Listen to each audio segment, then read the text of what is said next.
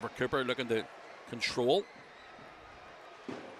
these battles along the dasher board are always difficult and zap the energy out of you as well. Chip back behind the net again by Clements, who's taking no chances.